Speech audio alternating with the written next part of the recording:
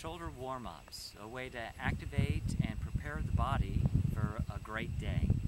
We'll begin with bringing the palms and elbows in front of us, and then squeeze back, and then palms down, squeeze back. Get a little more rhythm into it.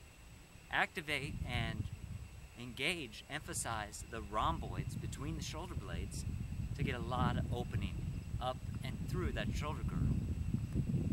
After we do a few repetitions in this manner, we'll bring our palms and arms parallel in front of us, but switch the left arm and then the right arm on top.